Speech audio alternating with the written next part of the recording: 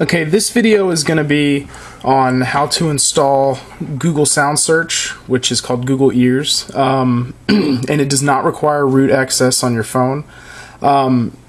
Basically what it is it's like a Shazam or a SoundHound for Android.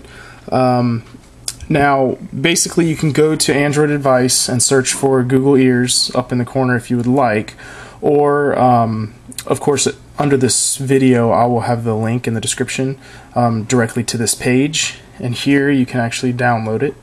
Now I've already downloaded it on here. Once you download it, just run the APK, install it, good to go. Now once it's installed on your phone, you'll have to actually add the widget.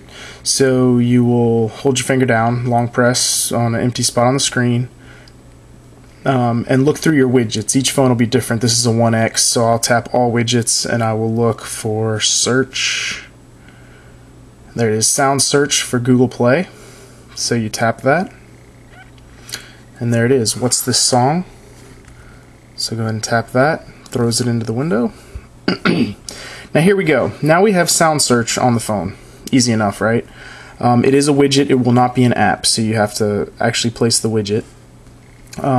We tap that widget and it's listening now, and it's trying to find the song that you're listening to. Obviously I don't have anything playing right now.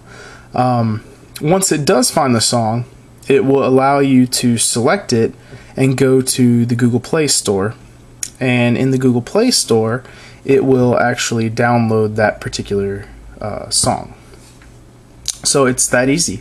If you have any questions, go to the link within the description of this video, and there is where I will actually answer questions directly from Android Advice on this page here. Good luck. I hope it works for you. We haven't had it not work on any phone yet, so we've tried it on the Atrix, the 1X, the Inspire.